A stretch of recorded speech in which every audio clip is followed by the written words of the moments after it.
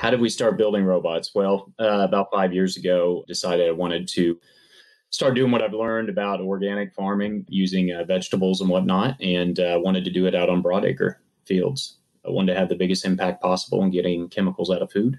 Wanted to figure out how to do weed control out in large field settings. There's 250 million acres in the United States alone. How do you get rid of weeds without tilling, right? Without disking, plowing, chiseling, without chemicals? Do what's called no-till farming. And there wasn't an answer out there. It's all about risk, managing risk. I would say farmers are some of the most sophisticated risk managers in the world.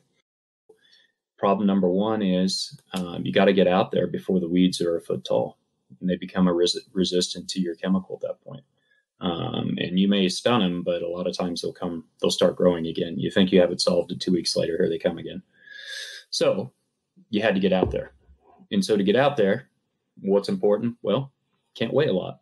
Problem number two, how do you get rid of most of the weeds, if not all?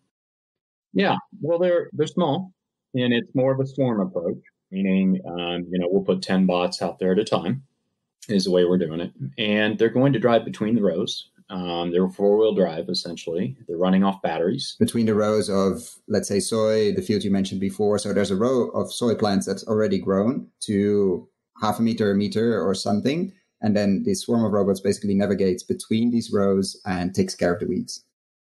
Yep. We just have a reasonable rule of thumb. If they get a certain size, we're going to get out there and we're going to start working with them on. And that is a service. It's a fixed fee per acre, period. So we figure on soybeans, we're going to be out there 2 to 5 times per season. That is the way it works currently. And we don't sell the bots directly to folks right now.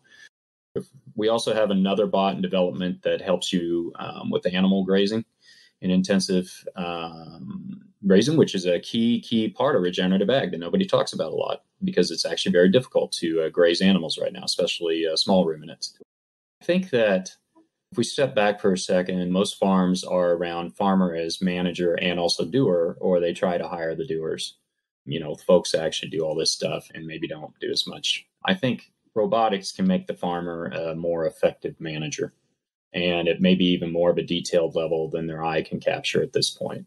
I don't think you'll ever escape where the farmer has to go out and walk a field or eyeball their animals.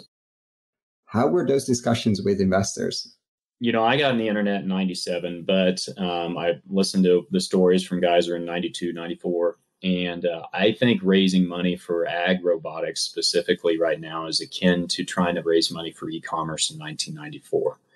I think a lot of people see it and they think this is probably going to be a really big deal, but it's so early, they're not really sure how to take it.